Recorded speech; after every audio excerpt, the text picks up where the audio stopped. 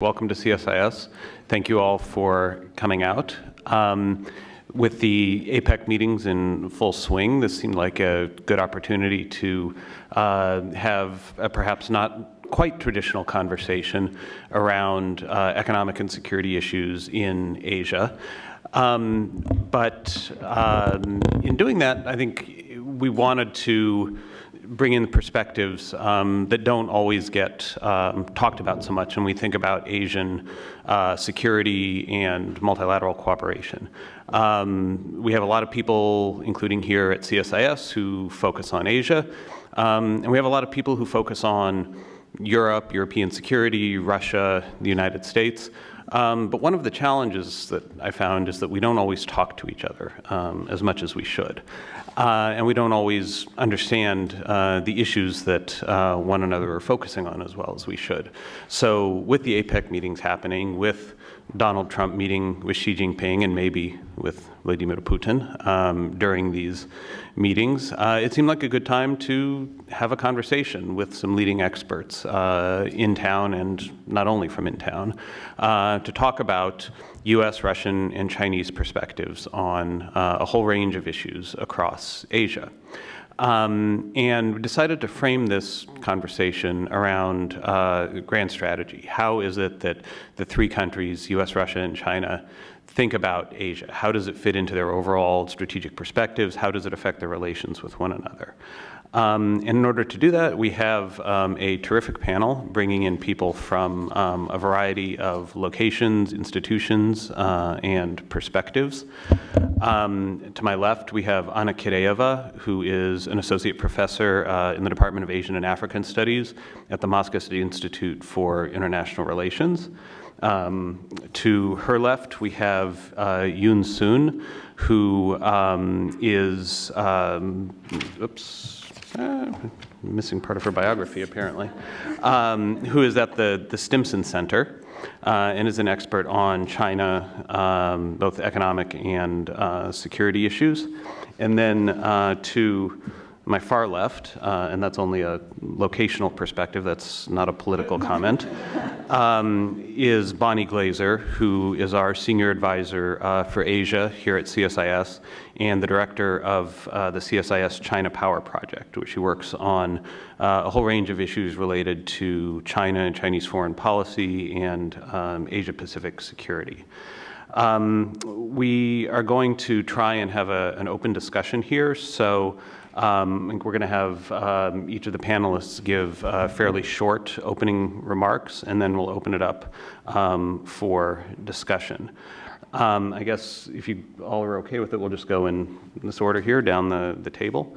And I would sort of kick it off by asking each of you to talk a little bit about how Asia fits into the overall grand strategic perspective of the countries you're covering, and what that country's involvement in Asia means for regional development and security. And what do they mean by Asia? Or do they have the same understanding of Asia when they use the term? So that should be plenty to sort of kick off the discussion, and then we will open it up. So without further ado, let me pass the floor to Professor Kireyeva. Thank you so much. This is a great honor for me to be here and present what could be Russia's perspective on this issue. If we look at what how Russia sees Asia, the first thing I should say is that Asia has been very high on Russia's strategic calculations, and probably we can say that that Asia has emerged as one of the major strategic dimensions of foreign policy for Russia. Of course, we should say that it's not recent development. It has been the focus of Russia for quite a long time, and probably this policy was launched in the beginning of the 21st century. When the growing understanding that it is Asia where the gravity of world economics and world politics is shifting to, that Russia should also try to cooperate more and engage more with. And of course, as Russia perceives itself as a great power, its positions should be strong in all the regions it geographically belongs to. And of course, if we compare Russia's standing in Europe, in the post-Soviet space, East Asia is the region where Russia has much weaker standings that are to be improved in a number of spheres in politics, security, and of course, first and foremost in economics. The policy, which is in Russia called turn to the east, or Russia's Asian pivot, if you like more this expression, I don't know. It is kind of a strategic policy for Russia with a vision that it wants to be more engaged and better engaged with this actively developing region. As I said, it started probably just not 2-3 years ago. It started much earlier, and we can see its roots even in the late USSR era, of course. But what really accelerated Russia's Asian pivot was the worsening of relations with Europe and the US, the rift with the West, which made Russia accelerate more and to look for partners, especially to China, its major strategic partner in Asia, just to have a kind of a safeguard against the damage dealt to the Russian economy by the Western sanctions. So Russia actually is wants to see itself as a stakeholder in East Asia and in Asia in general. And if we look at how Russia defines Asia, we can say that it is mostly East Asia that Russia is focusing on, but it is also part of South Asia that is a great importance to Russia, especially if we take into consideration that it is China, India and Vietnam, one of the major Russian strategic partners in these regions. Actually, when we talk about Russia's Asian pivot, we should consider it being mostly a pivot to East Asia, but also considering a role of India as one of the major strategic partners of Russia as well. Actually, what's Russian vision of its interests towards Asia is that Russia wants to strengthen its positions as one of the regional powers, as one of the major powers in Asia, and well, possibly as a full-fledged regional power with strong positions. And this task is now understood as extremely important because of the urgent need of the development of Russia's Far East. As you, of course, very well know, it is a great territory, but with only 6 million people living there. And, it's not a good thing for Russia that the part which is in Asia, the most developing region, that the most fastly developing region that Russia is trying to pivot to is its backward province. So there have been attempts to develop this region. And what we have really seen since 2012 are the attempts to reform regional governance structure in the Far East, introducing the Ministry for the Development of the Far East, and then special territories, advanced special economic zones, and Vladivostok as a free port, and trying to attract foreign investment, Chinese, Japanese, South Koreans investment, and investment from ASEAN, India, and other states, because Russia understands it cannot develop this territory alone, and it has been declared as the priority of Russia's policy for the whole 21st century. So I think this is one of the major urgent tasks. Russia has also got a view of a polycentric order in Asia, and Russia believes that it should strengthen its positions as an independent pole, as an independent power in this East Asian strategic calculations. And it also looks for regional security because it really does need security, especially on the Korean Peninsula, in order to promote the development of the Far East. So that's why Russia has no revisionist agenda in East Asia, and it is extremely interested in maintaining stability, maintaining what can be called a status quo, and of course, first and foremost, it's not interested in any military actions on the Korean Peninsula. That's why its policy there has been promoting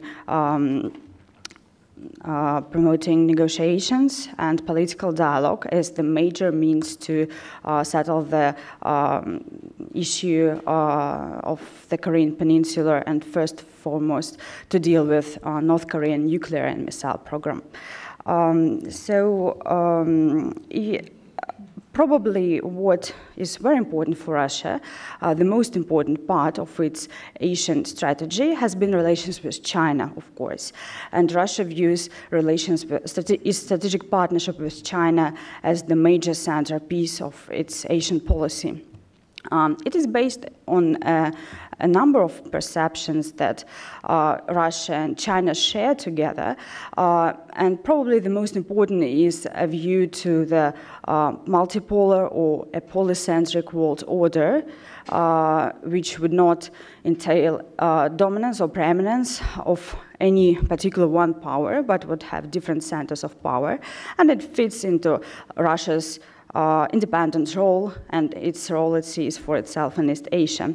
It's also a respect for mutual sovereignty, non-interference into domestic affairs, and a lot of other issues. For example, the policy on the Korean Peninsula that Russia and China have a lot in common. Not all, but, well, quite a lot, if we could see.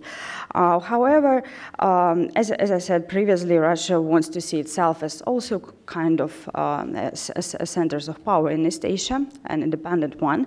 That's why it's also trying to kind of hedge and to avoid too much dependence on China specifically, and develop relations with other states in order to have a more balanced, more diversified policy. So with this aim, Russia is developing relations with, trying to foster partnerships with Japan, South Korea in the first place, and also we could see their relations with ASEAN, relations with India, and a number of other partners. You may say that Russia's Asian pivot has not been too much successful, and you would be right about saying about this.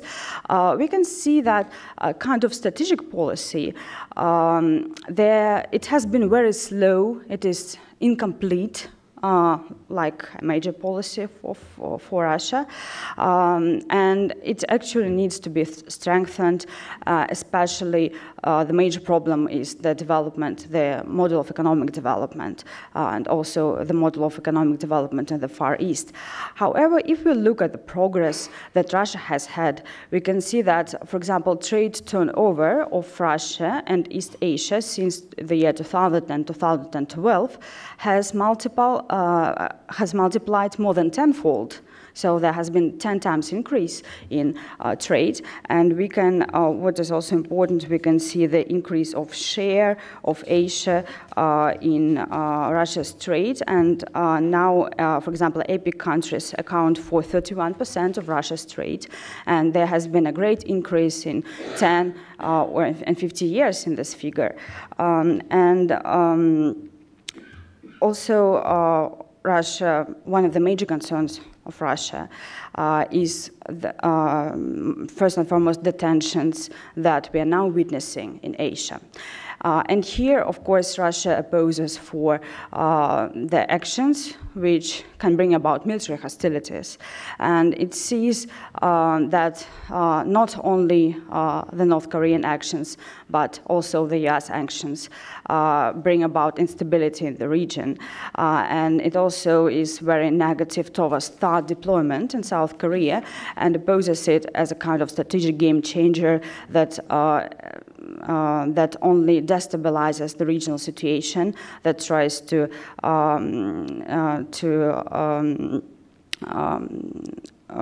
make for security of one country at the expense of other countries, and not helping the situation in general as a means.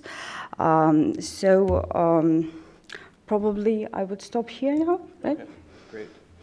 And now, Yun-Sun, we can talk about China. Sure. Thank you, Jeff. And thank you so much, Bonnie, for having me here. Bonnie is my great senpai and my mentor in terms of my studies, so it's truly an honor to be on the same panel with you. Thank you. I was asked to talk about China's Asia policy.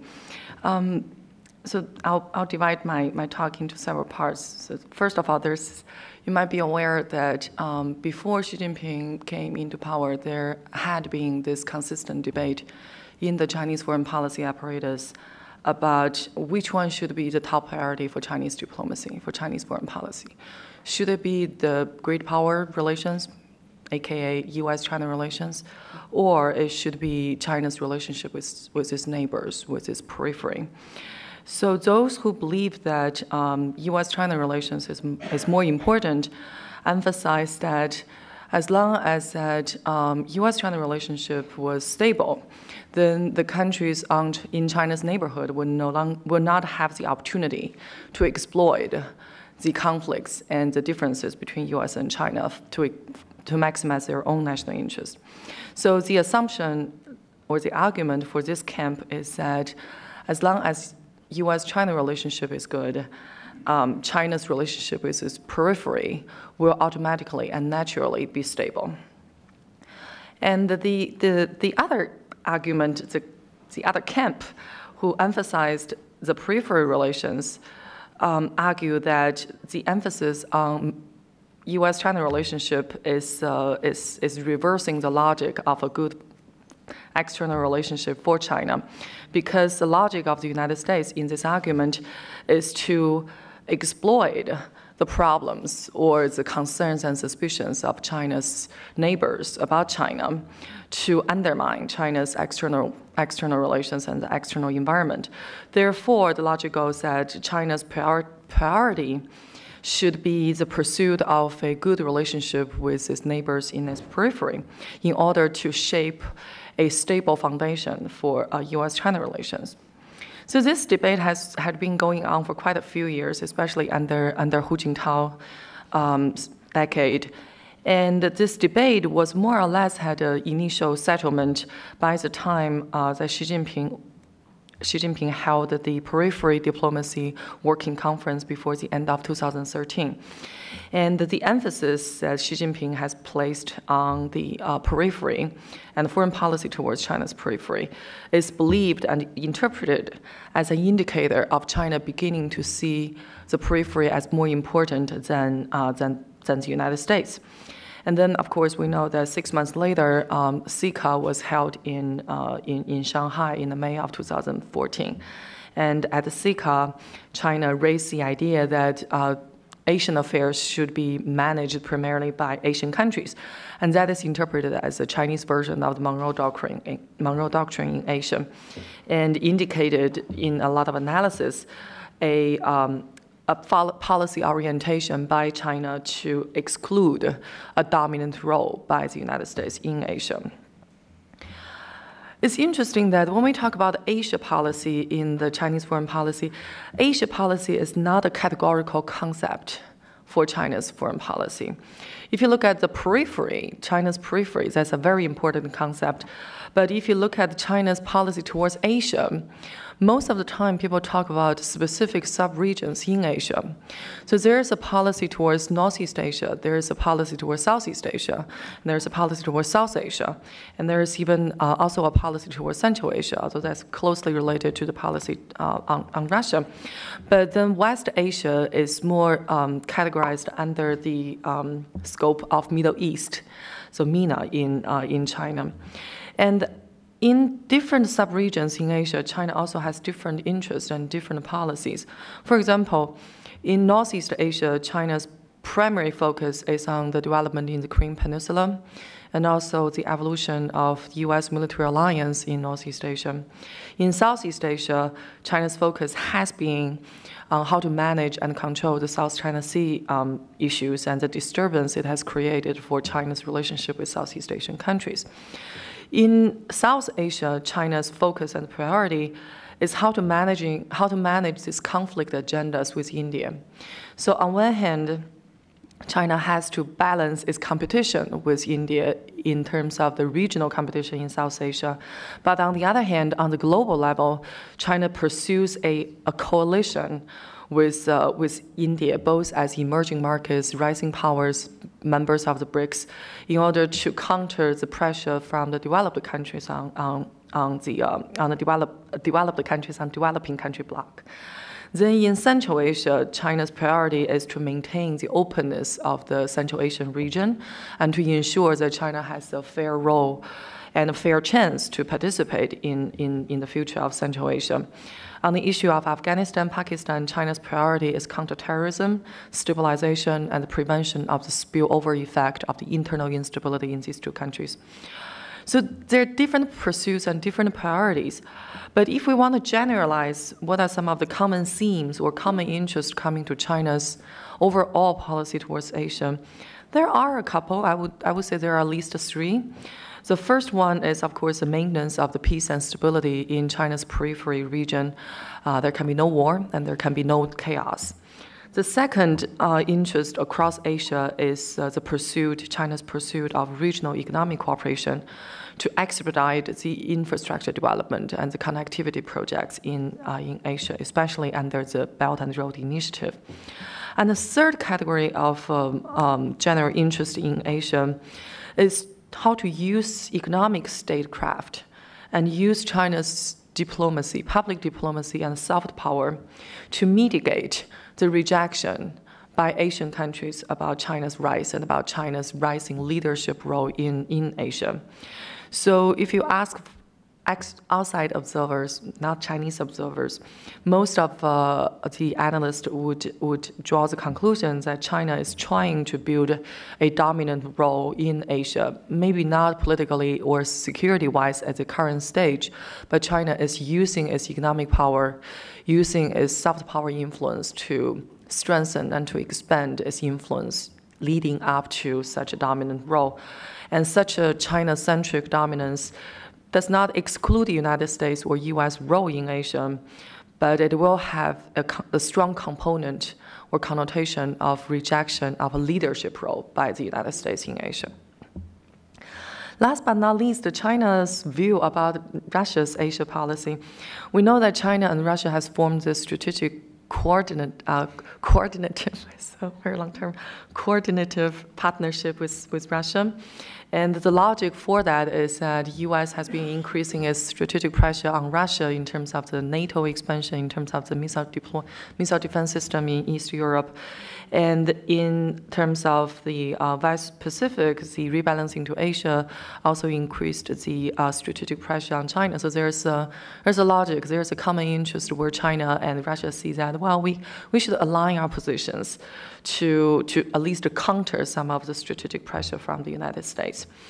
But so that is true, and we can have a long list of indicators of how this strategic coordination between China and Russia has borne fruit, and how China and Russia have pursued coordination and cooperation on a long list of strategic and security issues.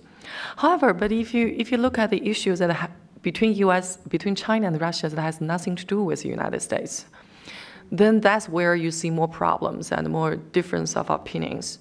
So for example, China's Belt and Road, when this idea was first raised in 2012, 2013, one common criticism, even in China, was that, wait, you do realize that Central Asia is Russia's traditional sphere of influence, right? And for us to expand our economic influence will inevitably put us in a collision course with Russia's strategic influence. So that's one area of conflict. And the other issue, the other conflict that we don't hear China or Russia talk too much about is that, like Anna mentioned, Russia has been seeking this diversification of relations in its Asia policy, which makes perfect sense for Russia. But on the other hand, when Russia enhances arms sales to India and to Vietnam, both countries have territorial disputes with China and problems with China. And those arms sales make China uncomfortable enough. Of course, overall, the weakening of Russia's national, comprehensive national power and the international isolation has put China, I would say, at a disadvantaged position in its bargaining and negotiation with China. And one common notion that you hear about the Belt and Road Initiative is China and Russia have been seeking areas of cooperation or how to connect the Belt and Road Initiative with the Russia-dominated Eurasia Economic Union. So you hear a lot of rhetoric in that direction, but I haven't seen too many concrete examples of success. And last but not least, on the issue of DPRK, there is also this interesting differences, or there's some differences between the Chinese position and the Russian position. Like the Chinese would say that, why is the US putting all the pressure on us while Russia is also providing aid and trade with North Korea? And it raises questions in China as for Russia's strategic intention. Is Russia trying to increase its leverage vis-a-vis the United States? Or there's something more to it? So there are certain level of strategic coordination on the Korean Peninsula between China and Russia, although there are also issues of disagreements. Last but not least, China's view of U.S. policy towards Asia. No surprise, there has been a lot of suspicion and hostility, especially under the Obama administration.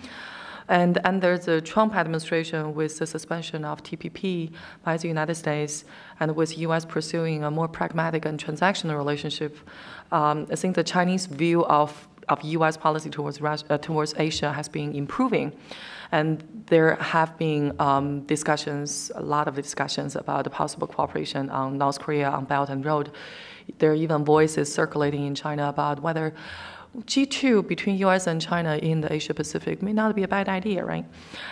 So those are the discussions. But in the long run, I would say that the Chinese suspicion still lies in the fact that whether Trump's Asia policy will represent the long-term trajectory of the U.S. policy in Asia, such as the notion of Indo-Pacific has raised a lot of sensitive nerves in China about what is the next step of U.S.-Asia policy. And I would say that in the Chinese calculation, if a competitive relationship with the United States is fixed for the long run, then the Chinese logic or the logical conclusion would be, let's maximize our gains and maximize our interest and pursue cooperation with Trump administration while we can, but in the long run, we need to also preserve our leverage. That is that is China's policy, and I don't speak for Chinese government. So. Yes, thank you for the caveat. We're all speaking in our personal capacity here. Bonnie, you want to cover the U.S.? Thank you, Jeff. And I certainly represent nobody's views but my own. But I've been asked to talk about U.S. interests in Asia and how the United States sees the role of Russia and China. And we are seeing the Trump administration's policy evolve. Yoon just talked about the Indo-Pacific. We will hear President Trump give a speech very soon at APEC that I understand will present a vision of the Trump administration for the Indo-Pacific. This is not a new phrase, of course. We've heard many countries use this before: Australia, Japan, our own Pacific Command. Its area of operations is, in fact, it extends to India. But for the Trump administration, this seems to be the way that it is thinking about its strategy towards the whole region, China being a part of that, but encompassing Northeast Asia, Southeast Asia, the South Pacific, and as people say, extending from Bollywood to Hollywood, and not my phrase. Somebody in Australia wrote a report with that title. And Japan has talked about this as the Great Diamond. And so you have Japan in the north, and you have Australia, New Zealand, Pacific Islands in the south. And Asia is sort of a subset of this. And you will hear even Americans, when they talk about Asia, they don't necessarily have the same countries in mind. Some people might really not focus on Central Asia.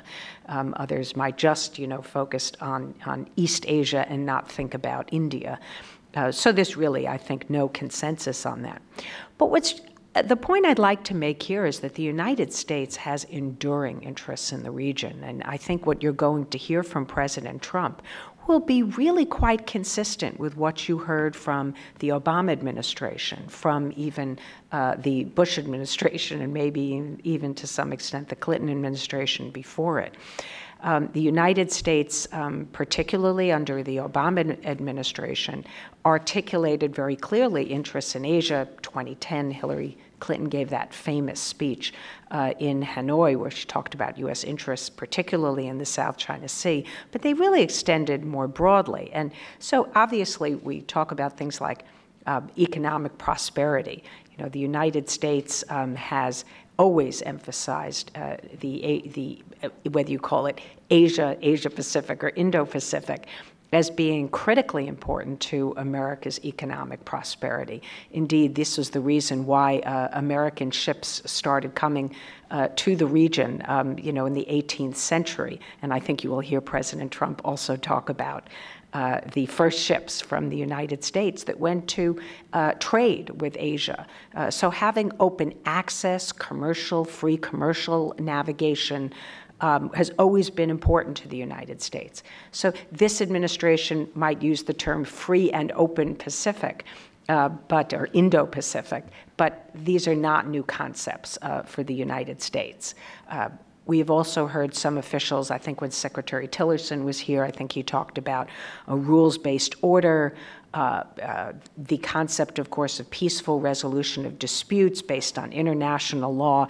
These are all things that we have heard previously. The United States, I think, overall has an overarching strategic interest in preventing any single power from gaining hegemony over this entire region. And some people say that the United States insists on securing its own supremacy. That is not really clear going forward, whether the United States is willing to share both responsibilities, obligations, and the free and open sea lane, certainly with other countries, but whether or not it insists at being at the top of that, the apex of this order in the region, or is willing to have sort of be part of more of what Anna referred to as sort of a national or something polycentric order in the region. I think the one thing we're hearing from the Trump administration that is new is really in the economic side. And so there's discussion of fair and reciprocal trade. This is very different than the free trade language that was used by the Obama administration. There has been obviously a withdrawal from the TPP. President Trump is going to call for countries to negotiate free trade agreements with the United States bilaterally. And it remains to be seen which countries are going to be interested in doing that. So you're not going to hear language like principled security network, which we heard from the previous administration. It's not fundamentally different. So I would say American interests in this region are really enduring. Next, I'll turn to the view of Russia's involvement in Asia. And I think the first point to be made is that the United States doesn't really see Russia as a really major actor in this region. Certainly, Russia has interests. The United States has worked with Russia, for example, as part of the six-party talks. We, in the past, have had negotiations with Russia as a partner in the six-party talks. Obviously, we haven't had a session of the six-party talks in a long time. So that's pretty much in abeyance. Maybe we talk about this issue occasionally, but it has fallen, I think, pretty low on our priorities in dealing with Russia because we have so many other problems. And the U.S.-Russia relationship is now so caught up in our own domestic politics and the question of Russian interference in our elections, that I think it's going to be very difficult for the United States to in any way work with Russia in Asia or elsewhere. I really want to talk about the North Korea issue, though, because it's been alluded to that the United States sees Russia as very unhelpful in Asia. We may shine the spotlight on China's behavior, but the reality is that the United States sees Russia as backfilling in areas like energy, other illicit goods, that countries have begun to cut back on in terms of their exports to North Korea and also possibly imports from North Korea that are now banned under UN Security Council resolutions. So I think there's concern about the fact that, for example, Russia wrote off $10 billion of Soviet-era debt. The United States, in pushing sanctions, is obviously trying to inflict pain on North Korea. So this is seen as unhelpful also. I think the U.S.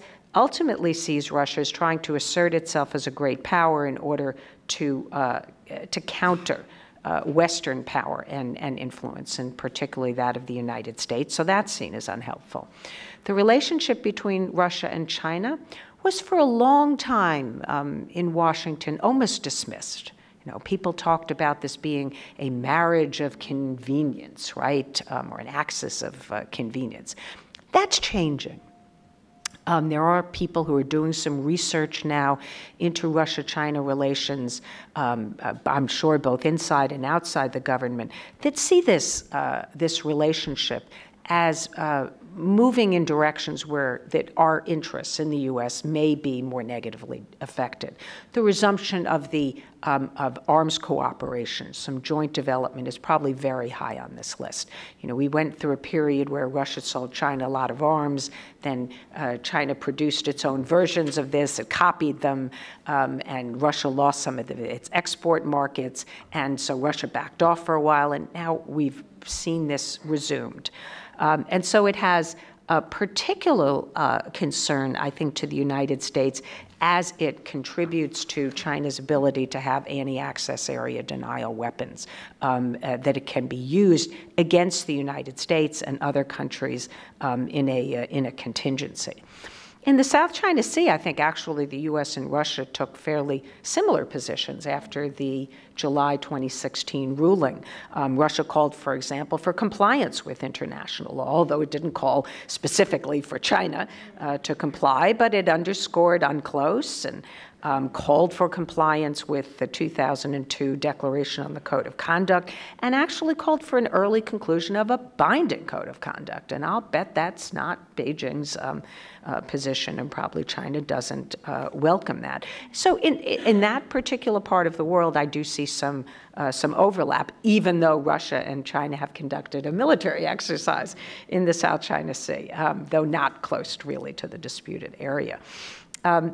So then I think turning towards China's involvement in Asia, and I'll try to be brief about this because it could be long. First, I would say it's a mixed bag. And the Trump administration's approach on this is evolving. We've just seen President Trump have a wonderful day and a half with Xi Jinping, celebrating their personal relationship, how much they have in common, all of the goals that they share. You would almost think we're allies. But we're not. There's a lot of strategic competition in this relationship.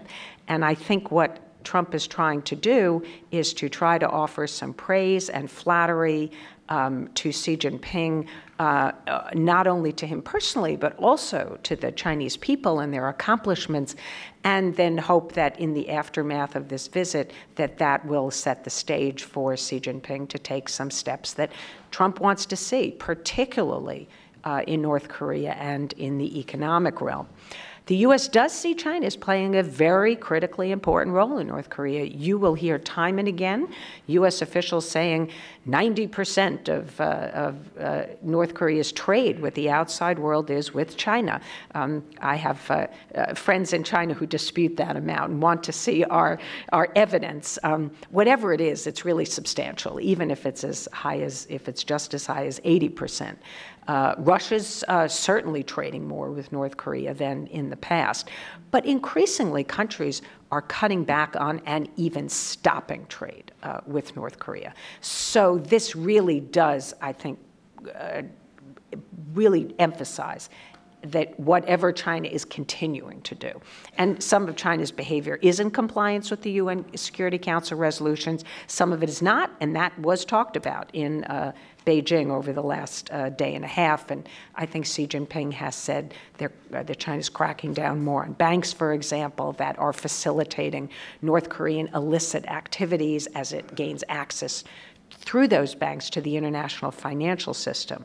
So China's involvement in North Korea is, it's mixed, right? China should do a lot more, but yet the Trump administration is rightfully giving Xi Jinping China credit for doing more than it's ever done in the past, and maybe recognizing at least partially how much of a threat North Korea actually poses. Secretary Tillerson said in his briefing that both of our countries have now endorsed CVID, so, complete, irreversible, verifiable dismantlement. If so, that might be a new position for China, and I have to look into that. But I haven't heard that from the Chinese side, only from Tillerson, so that's always a question mark. A few things on the negative side, and then I will stop. One is China's efforts to draw a wedge between the United States and its allies, to weaken our allies in our alliances in the region. This continues. Xi Jinping, even in the work report, talked about Cold War mentality. So this is something, obviously, we disagree on. China is still seen as undermining the rules-based order in the South China Sea, pursuing militarization. And Tillerson, again, in his press conference, really emphasized that we want to see this militarization stopped and give diplomacy a real chance in the region. So this is an area where we see China's involvement as unhelpful. And then finally, Yun talked a little bit about the Belt and Road Initiative. And it became apparent when Secretary Tillerson gave his speech here at CSIS, the first time we have heard a Trump administration official directly criticize the Belt and Road Initiative. And he explicitly used the term counter the Belt and Road.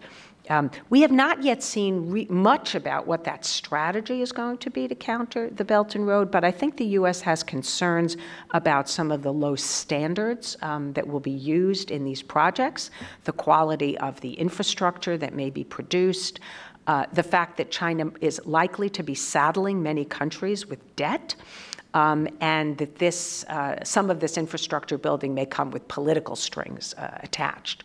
So there are a range of concerns that the U.S.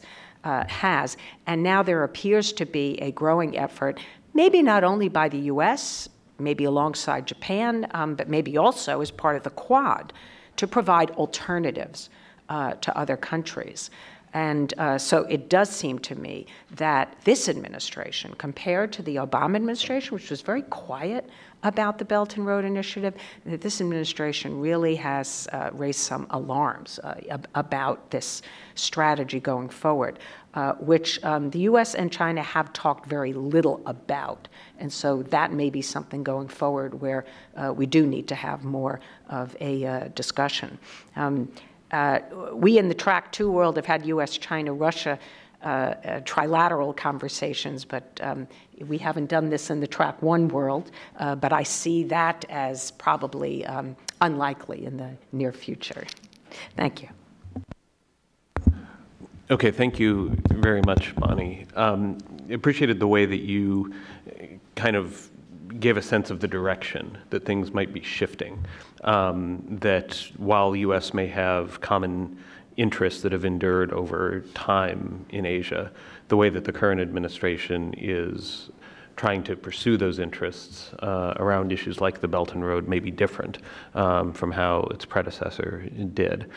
And so to kick off the discussion, I thought maybe I would raise this issue with all of our panelists, and that is all three countries are really facing a degree of political questioning or uncertainty at home. In the U.S., of course, there are a lot of questions about what the ultimate intentions of the Trump administration are, how much political space it will have to do the things that it wants to do, and what those things are given the divisions within the administration.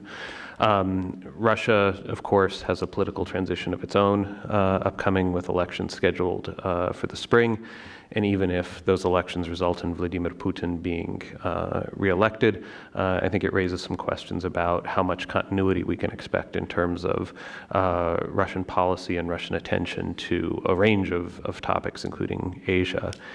And in China, we just had the Party Congress. We just had the elevation of Xi Jinping to a exalted status within the pantheon of Chinese leaders. But at the same time, concerns are growing about debt levels in China, about the sustainability of some of the commitments that are being made under the aegis of the Belt and Road. So I think it's not entirely clear that the way that these three countries are going to approach their priorities in Asia in the coming years is going to look the same as it has looked for the last several years. And so I thought I would pass over to the panel the question of the extent to which questions about domestic considerations, domestic change and obstacles in each of these countries may have an effect on the way that they engage with Asia in years to come.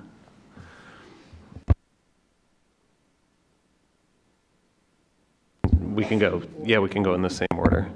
Okay, if I may comment now a little bit on Russia's view on China and US, because sure. I think I'm the only one who did not cover this part. As I mentioned earlier, that Russia mostly sees China as its major strategic partner in Asia, and what Russia does value is that Russia and China have really improved their relations in politics and security, have now more understanding, and are engaged in a dialogue on what could the architecture of East Asia would be in future, and what could be Russia's role in that, China's role in that, and the role of other countries. What Russia would not be very interested in seeing is a possible China-dominated regional order, because it would not leave any place to Russia as a kind of independent actor with its own stakes, and that's why Russia possibly would not move to a kind of an alliance with China unless the US actions make it so, and unless Russia feels that much threatened by the US in Asia that it would need to move to an alliance with China. Unless the situation worsens that much, we are really unlikely to see that. As for the US, Russia for sure opposes what is usually described in Russia as the US primacy, US preeminence in Asia, and specifically unilateral actions. For example, use THAAD as a kind of a global, a part of a global ballistic missile defense, which just has its another regional dimension Russia opposes to in every region. However, there is now almost no cooperation between Russia and US in Asia, and as Bonnie mentioned, the US even doesn't perceive Russia as an Asia, well, as a major actor in Asia Pacific. And if we look at Russia and US relations, possibly East Asia and Asia as a whole is a region where the divergency and different interests are less pronounced than in other regions. Russia is not entangled in a web of conflicts with the US there, and actually Russia has been very careful not to balance the US in Asia, up to date, and Russia would be unwilling to do so unless it really feels threatened.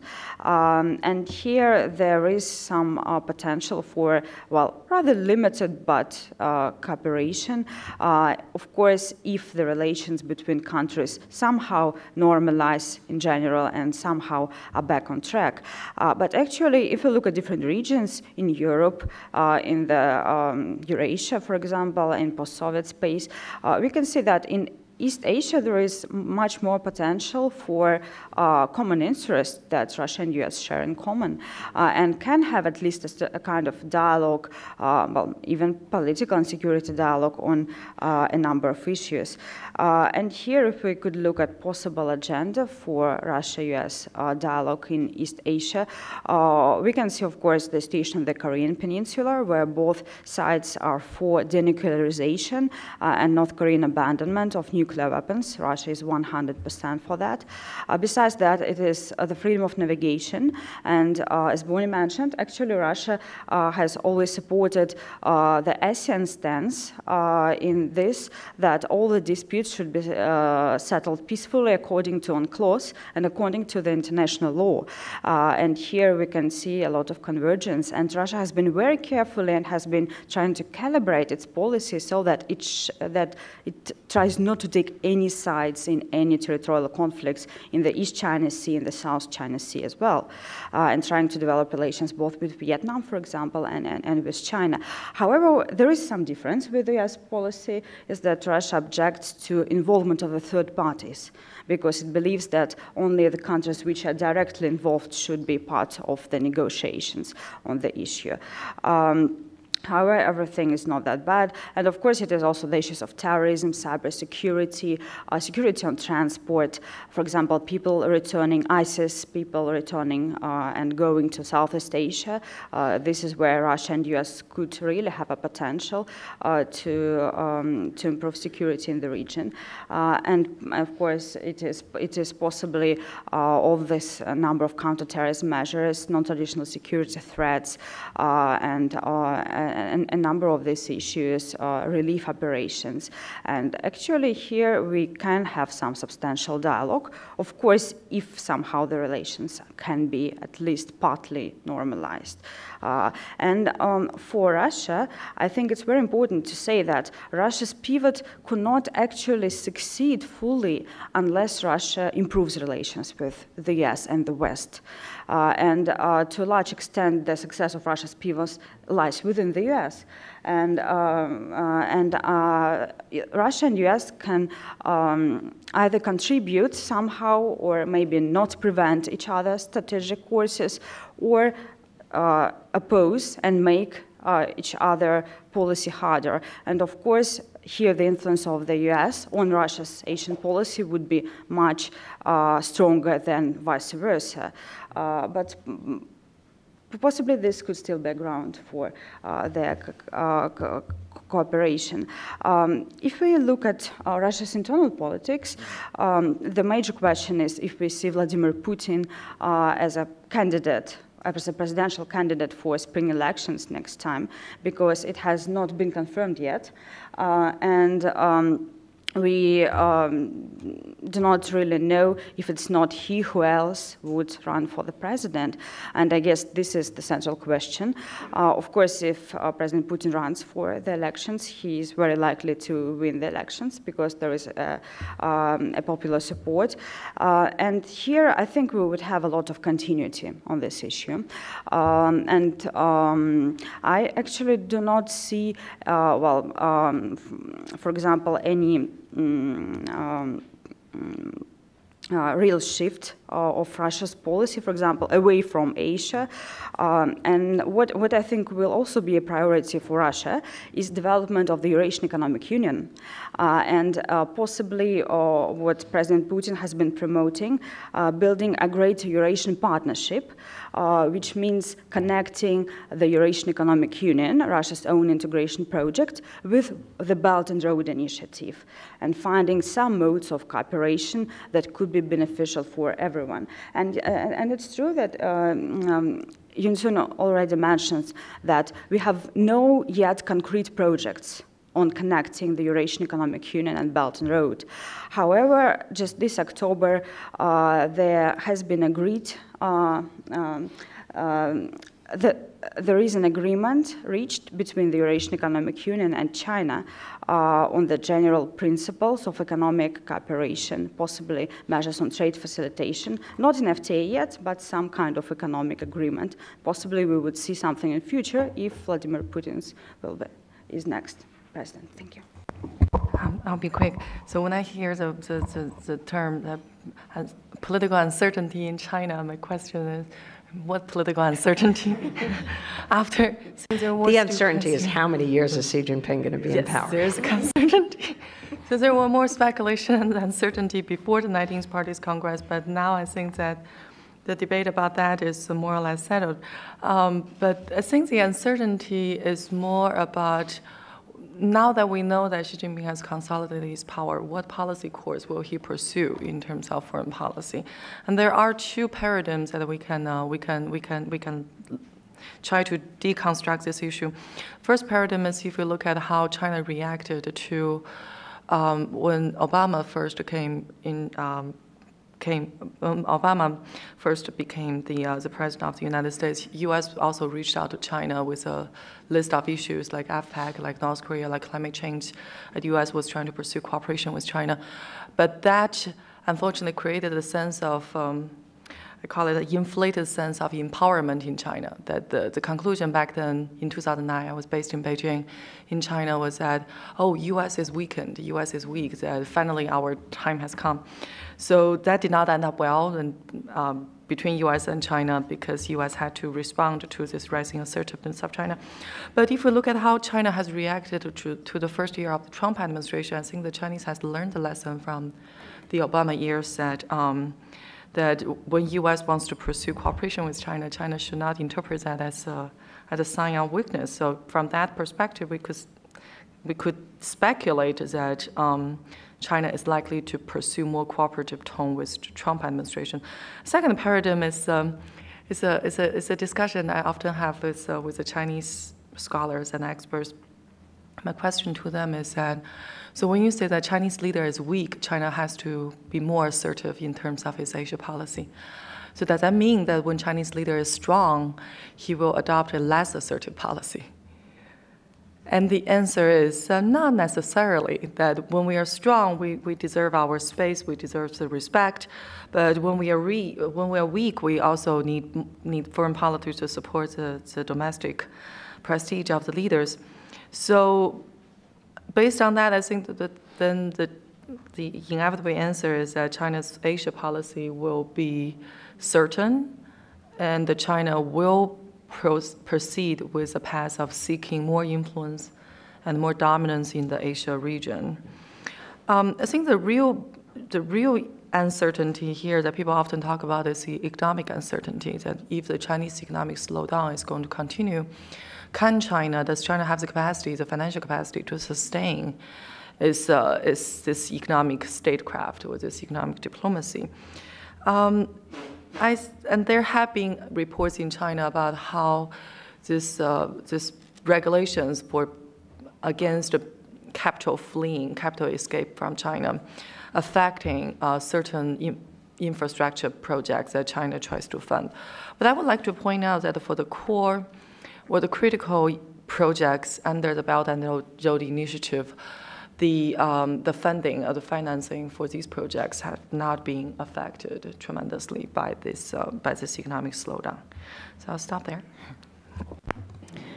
I'll be very brief. I think the first point I'd like to make is that despite the domestic challenges and the things going on in domestic politics here in the United States, Trump did embark on a very long trip to Asia. A trip could have been canceled, could have been shortened. Instead, it was lengthened.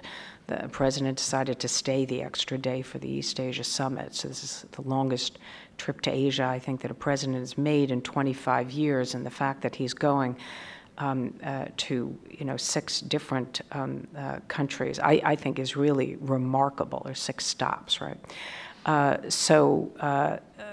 I don't see that domestic troubles are going to keep the president at home, distract attention from Asia.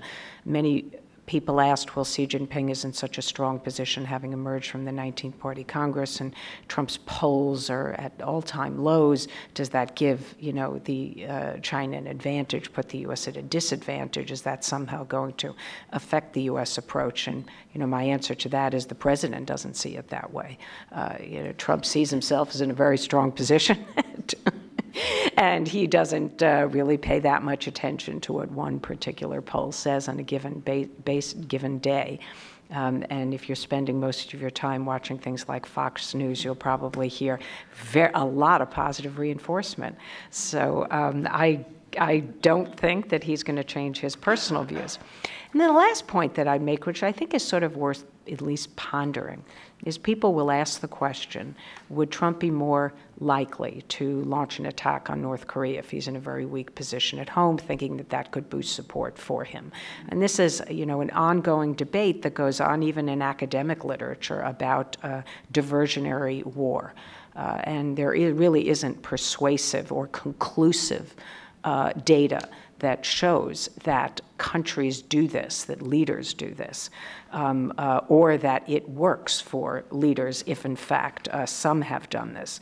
And so I guess I would say that, Trump has been pushing for a tougher policy toward North Korea for a long time, since he really first came to power because he had had this conversation with President Obama during the transition. So it has nothing to do with the drop in his polling ratings or suspicions about his family members, being corrupt or doing business with Russia. They pre-existed it. So I guess I think that this is quite unlikely. I think that there will not be a domestic element that will drive President Trump to do something in North Korea that he would not otherwise do. So I would eliminate that factor. Thank you. Okay, we have a little bit less than half an hour, so I want to open the floor up for questions. Since we don't have a ton of time, I'd encourage you to keep your questions short, and please, please, please make sure that they are in fact questions. That is a statement that ends in a question mark. Also, please identify yourself. We have microphones in the back. Okay, right there.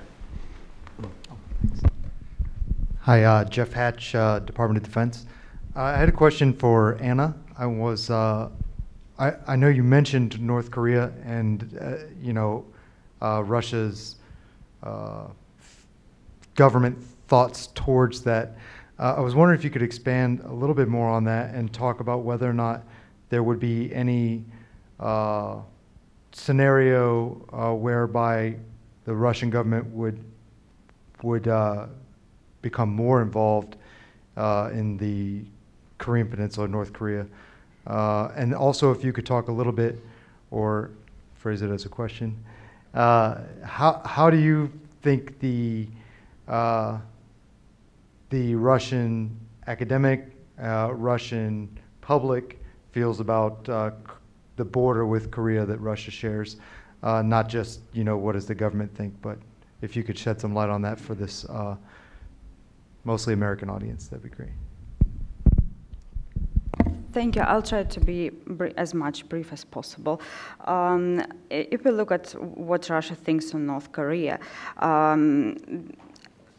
what is the basics of Russia's position? That there should be no military actions, simply because we share a border with North Korea, 70 kilometers border, and if any military action are to be taken, of course Russia would not suffer that much as China will, but still it has a stake, and there could be a probable damage to the civilian population, contamination of the Far East, and of course in case of nuclear actions, Russian Far East will suffer too. That's why Russia has been promoting the political dialogue and has been trying to reach out to other countries as a mediator, and has also envisioned a roadmap for a roadmap for the resolution of the issue of the North Korean peninsula. The first stage, dual freeze, supporting China's proposal. Second stage, negotiations, both bilateral, like US, North Korea, South Korea, North Korea, and then negotiations multilateral on on what will be on the table for the six-party talks, or maybe six-party talks plus the UN, or probably some other mediators like ASEAN, or most probably the UN. And what could be how could parties conduct relations with each other, and what could be the issue of the talks, with a view, a long strategic view to the denuclearization of North Korea for sure. And the third thing is building a kind of a security architecture, talks on building collective security architecture, meaning that North Korea should be provided something in return for abandoning nuclear weapons, should be provided some security guarantees, and especially from the US, because this is what North Korea actually wants. The main goal is for the regime to be sustained. And if you look at economic relations, what I would like to stress is that actually economic relations between Russia and North Korea are extremely small. The exact figure of the trade last year was $76 million, and this could not be in any way compared with China's trade with North Korea. And actually, this figure even even declined if we compare to 2014 when it was 96 million. But I mean, it's not a substantial figure we could actually talk about, and Russia has not been sponsoring North Korea for sure. And 100% Russia has been adhering to all the sanctions and is going to do this. And a matter of concern is the North Koreans, 32,000, which are in the Far East, and the last sanctions say that their labor visa, when it is over, they should return to North Korea. It cannot be resumed, and Russia will also adhere to that for sure. And I don't really think that Russia would like to be involved in any military hostilities.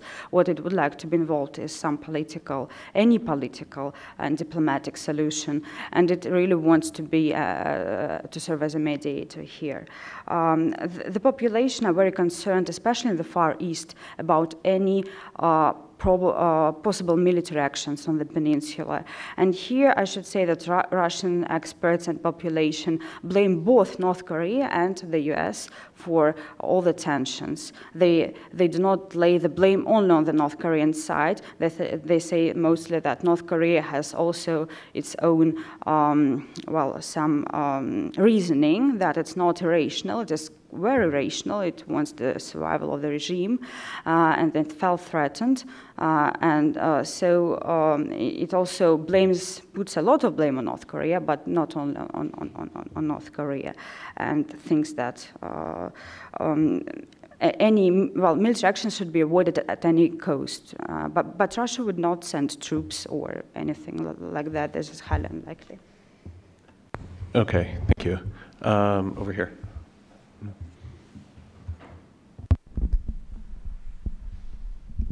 Hi, Lauren Holt Global Strategies, formerly with State Department. My question is about the illegal, illicit trade, black markets. How do we deal with that?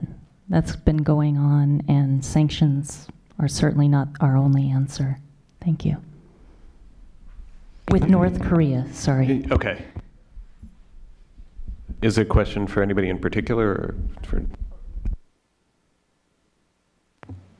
I would say at least one thing that could be done would be to enhance inspections. I mean, if you look at the border crossings between China and North Korea, we know where most of the goods cross.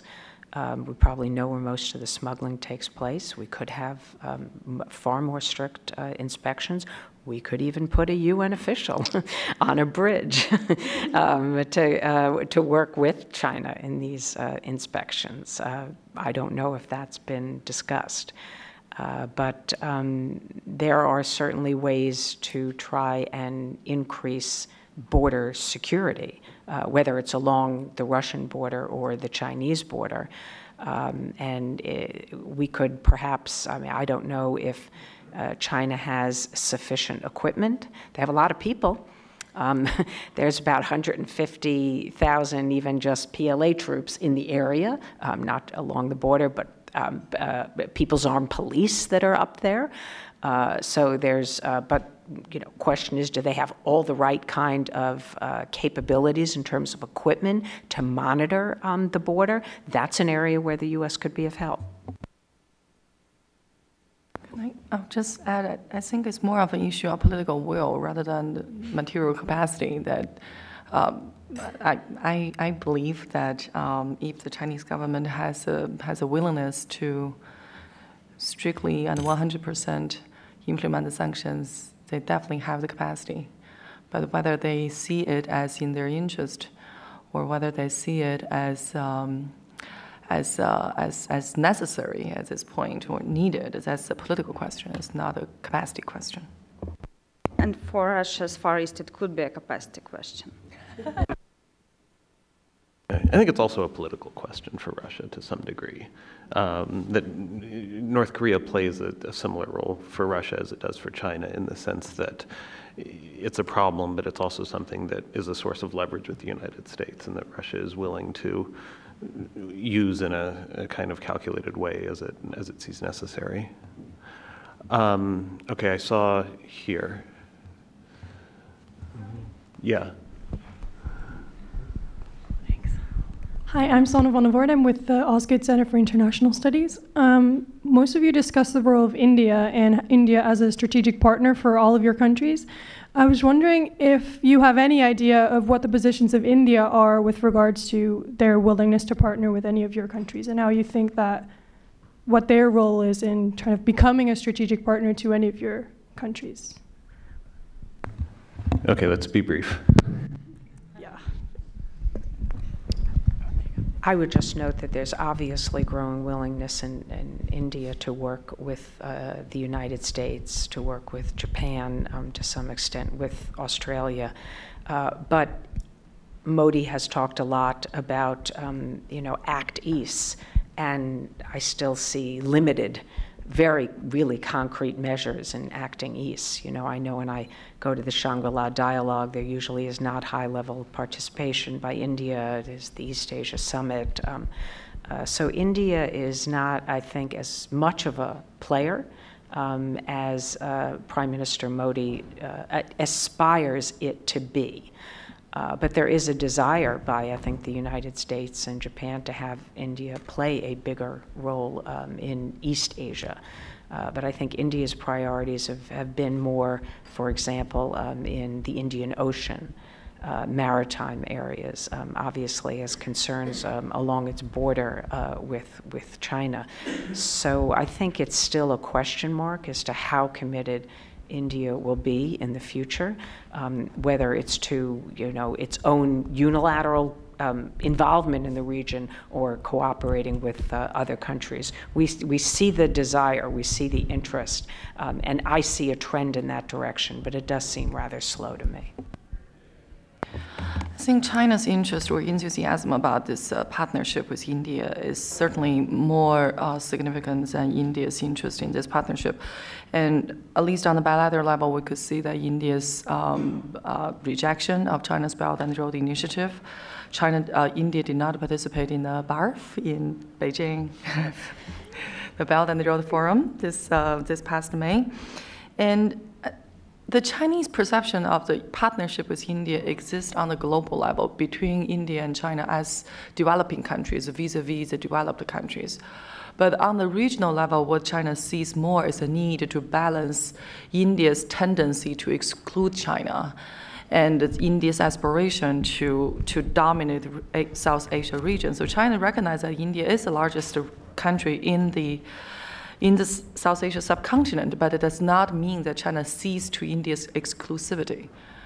So I think there are more conflict of perceptions or misperceptions between India and China in terms of this partnership. And China also has this fundamental, I call it strategic contempt towards India, because China essentially sees India as a backward and ineffective and inefficient country. And China also has this tendency, at least for the strategic thinkers in China, sees the war of 1962 has permanently settled the dispute or the competition for leadership or dominance between China and India, that India is not China's peer and will never be China's peer.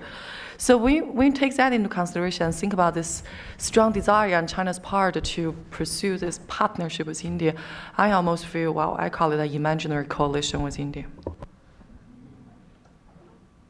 As for Russia and India, I think there is a large degree of convergence because, especially on foreign policy goals, because India sees itself as a kind of global power, and Russia and India share this perception of a polycentric world order, and Russia leaves a place for India as an emerging power in this polycentric world order, and actually thinks that Russia-India partnership could be one of its constructive pillars.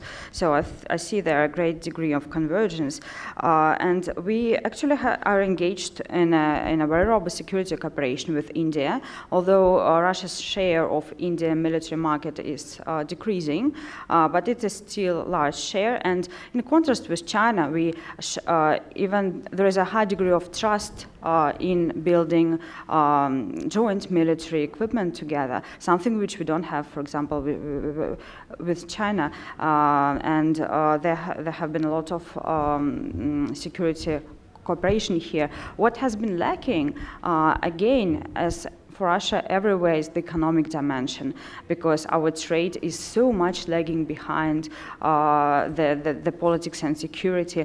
Could you imagine that last year we had a trade turnover of $7.7 billion, which is not a sufficient figure at all in any way. And there is an understanding that it should be strengthened, but it's difficult even from the geographical terms, and not speaking about all other economic issues.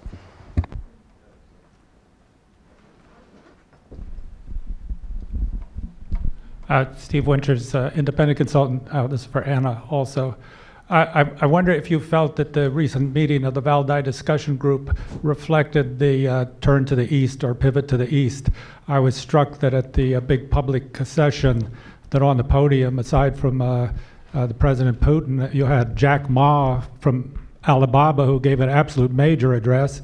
Then you had Hamid Karzai, ex-president of Afghanistan, and then from the audience, then you had Gregory Tolorayev ask a question about North Korea, which seemed to me a little bit stage managed, since he's one of the main people advising on the policy of North Korea. If he doesn't know what Putin is thinking about North Korea, I don't know what that was about. But did you feel there was sort of a change there from previous years?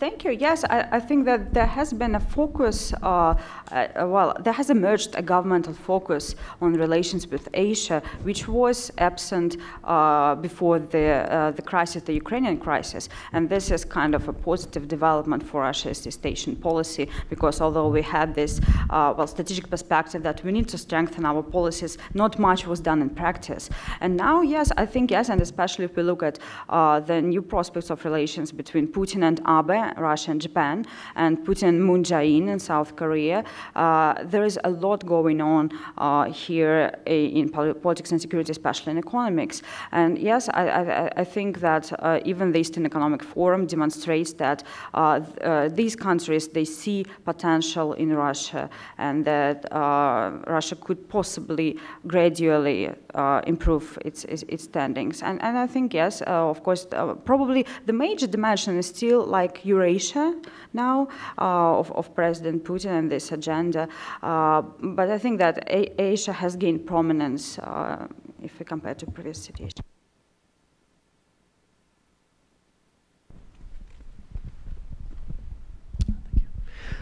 Jonathan Ward, University of Oxford. Anna, I have a question for you. You said that Russia does not want to see a China-dominated Asian order, which I thought was very interesting. I'm curious about two things. One, what role do you think Russia's current activities are playing in bringing about something that's getting closer to a China-dominated Asian order, particularly as Bonnie mentioned, the proliferation of A2AD technology? Anti-access area denial. And part two, when Russian strategists, when you're discussing the sort of Russia's strategic vision, look at the future of Russia's Far East, not in the near term, but let's say over the next 25 years, particularly if something as envisioned in the great rejuvenation of the Chinese nation were to be achieved, where do you see Russia's position in Asia being in that sort of longer term perspective, particularly in the Far East? Russian positions where? In East Asia, the future of Russia's Far East over a 25-year period. Okay. Thank you. It's very difficult to answer the questions briefly. I'll try to do my best. So if we look at Russia, China, Russia selling new sophisticated weapons to China, S-400, for example, anti-ballistic missile defense systems, I think you're mostly implying to, and aircraft. With the anti-aircraft and anti-ship. So I think that we can see here, well, as actually Bonnie mentioned, there used to be a downslide in Russia-China security cooperation, especially military cooperation, because Russia was too much concerned with what China taking samples and copying Russian military equipment. However, as far as contemporary stage is concerned, Russia probably decided that China has been very quick to develop its own military capabilities, and then Russia's share in Chinese market has declined a lot, and that if it is to get any money for its own military development and stimulating research and development, for example, it now may sell some more sophisticated weapons to China, because simply like in 10 or 15 years, China would acquire this capability anyway, and Russia would not have enough funds for investing its own military capabilities, so it kind of decided to use this moment, and especially possibly within this rift with the US, when it sees US actions as mostly threatening stability, and also its own positions in the world in general, including Asia and ballistic missile defense in Asia. Possibly we could find the answer here. However, it's not the top level. Russia has already produced something that S-400, for example, and the top level is still in Russia for itself. And Russia has also contracts with India, for example. India will be the second country which would get S-400. So this is very quickly for our military planning. This is very difficult to say if our military planning really does want China to get better A2AD capability. Possibly its actions are now motivated mostly by the negative attitude towards the US and the US military actions. Specifically our military, I think, is more into that and more into military security cooperation with China. In 25 years, Russia's Far East is to be developed with Asian partners for sure. Russia doesn't have resources to develop it alone. There is insufficient labor, very small market, and Russia does not have simply got money to invest in the Far East. That's why it's trying to devise a new model, which would be like economic zones everywhere in East Asia, and possibly we would like to see not only a lot of Chinese companies in the Far East, but a lot of companies of other countries, like Japan and South Korea in the first place, also ASEAN, India, and maybe even the US, and well, European partners, of course, so that all different partners could have a stake there. It would be a better developed region, and Russia could bring its also economic stake to East Asia and try to somehow improve the stability of the region by having its better presence. Well, I think that's mostly Russia's vision. Either it realizes or not is another question. Okay, we're getting close to the end, so if there are a couple of questions, let me take 2 or 3 now, and then we will wrap up. So I see 2 right here on the aisle, 3 right here on the aisle. Let's just do them sequentially, and then we'll pass it back to the panelists. I'm Ryosuke Kimura from Sasakawa Peace Foundation, USA. So I'd like to ask Anne and you about policy towards Japan, and because all of you mentioned about something like sometimes it's Japan, but there is a U.S.-Japan, strong U.S.-Japan alliance maybe. So in what areas can Russia and China cooperate with Japan? Okay, so I think we can only take 2 questions because Bonnie has to run. So we'll do this one, Russia and China relations with Japan, and then the gentleman sitting in front of you. Thank you. Hi, Charles Pritchard from the Asian Development Bank. My question is on the recent MOU that was signed between OPIC and 2 Japanese investment banks as kind of the first obvious U.S. counter or balance against the BRI. I just wanted to ask, what do you see what are the implications on U.S.-China relations directly resulting from that?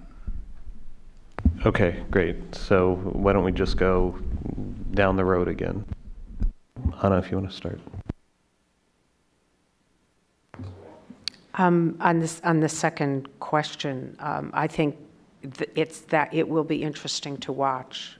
China will be concerned about whether the United States is really going to mount a very, forceful, whole of government strategy. I mean, where are we going to get the resources from? So what you cited as this OPEC agreement is that really going to be the substance of the strategy? Is there going to be much more to follow? I'm pretty certain that the U.S. Congress is not going to be voting resources for infrastructure development in Asia. So we have to work with partners. And I don't know how much resources there's going to be. So I think, this is just, it's a question in my mind as well. And I doubt that there will be any impact on U.S.-China relations in the near term. The Chinese are going to be suspicious, concerned, worried. But at the same time, there's a level of confidence in China about how much they've already achieved, how many countries have signed up to participate in the Belt and Road Initiative, how welcome they are in providing many of these loans and infrastructure projects. They've gotten a 4+ year head start, right? And so my guess is they're not going to be terribly concerned about it. If it begins to look like an anti-China containment strategy, it will have a negative impact on the U.S.-China relationship. On the second issue, I agree with Bonnie. I don't think the Chinese would be particularly concerned about one or two specific individual projects signed that seems to counter BRI, but otherwise, without BRI, it probably would still happen. On the issue of Japan, I'm personally pessimistic about the future of China-Japan relations under Prime Minister Abe. And it seems there's this decision made in China that as long as Abe remains to be the Prime Minister, we cannot carry the risk of trying to reach out and then he does something the second day and makes us look bad. That seems to be the prevailing sense that is going to be not so good. But one issue that I know the Chinese are talking about how Japan can improve that relationship is that, well, Japan can join AIIB. And that's another discussion. About Russia and Japan, I'm very optimistic about Russia and Japan. And I think there is now kind of a new momentum. The countries are trying to look if they can build up something more than they could build previously. And there is also a strategic dimension here. Japan wanting to prevent Russia-China alliance or probably anti-Japan actions from happening. And Russia also trying to diversify its partners to make its Asian pivot more balanced. And of course, Russia is in need of Japanese investment, technologies, innovations. This is where Japan and South Korea come in much more handy than most other states in Asia, including China. And here is really great potential. But this current rapprochement, it's very fragile, for sure. Possibly, if it is rather successful, we could see it as a constructive factor and contributing to Russia's strengthened position and Japan's strengthened position, their relative foreign policy autonomy as well, which could not be that bad for Asia. But there is a fixation on territorial issue and how it can be settled, and there is a symmetry of expectations how the relations could develop, and if this issue can be settled by Russia and Japan, while Russia wants for some different climate of relations, for some different atmosphere, and to build up this atmosphere, it will take a long time. It's not like 1 or 2 years. And Abe is trying to push a lot for the resolution of the territorial issue, and probably now we could have some better economic cooperation.